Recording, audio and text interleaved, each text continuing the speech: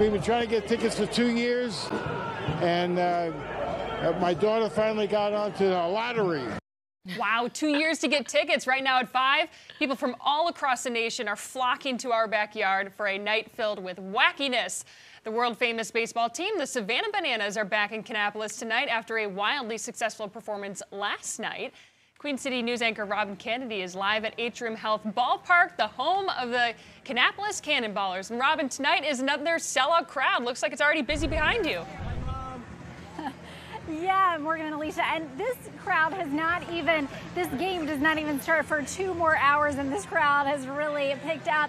And the Kannapolis Cannonballers tell me that last night's crowd will probably go down as the biggest crowd in stadium history since the ballpark opened 2 years ago.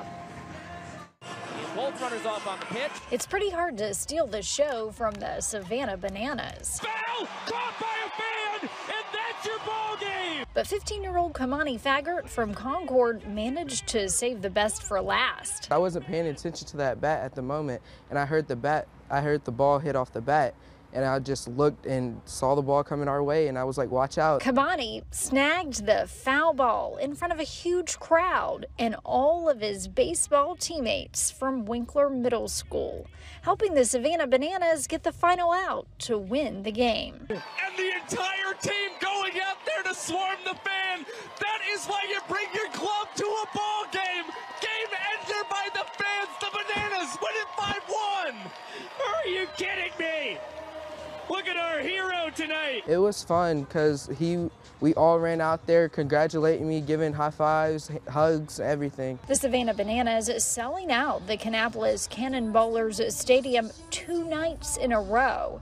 But the team has been more than just a hit on the field. It's probably at least double, if not triple, what we would typically see on a Tuesday evening. Cal Lingefeld, co-owner of Old Armor Beer Company, says the Bananas game Tuesday had the biggest impact on his business of any event at the ballpark since the stadium's opening 2 years ago. We were seeing people as far as, South Charlotte and other parts of the state coming in that probably had no idea Kannapolis was even on the map. It's not the hometown team, but Kamani says they definitely made him feel like he's one of them. The whole team ran over to me, brought me down, and then we ran up to the mound. It's just amazing. And the first time they played here, so he's made a little history. That is such a story they have, and Kamani's mom says she really appreciates how the team, especially one of the players, has really embraced her son and supported him. They started following him on Instagram and they're texting with him. Just a really special moment for her son. I'm live in Kannapolis. Robin Kennedy, Queen City News.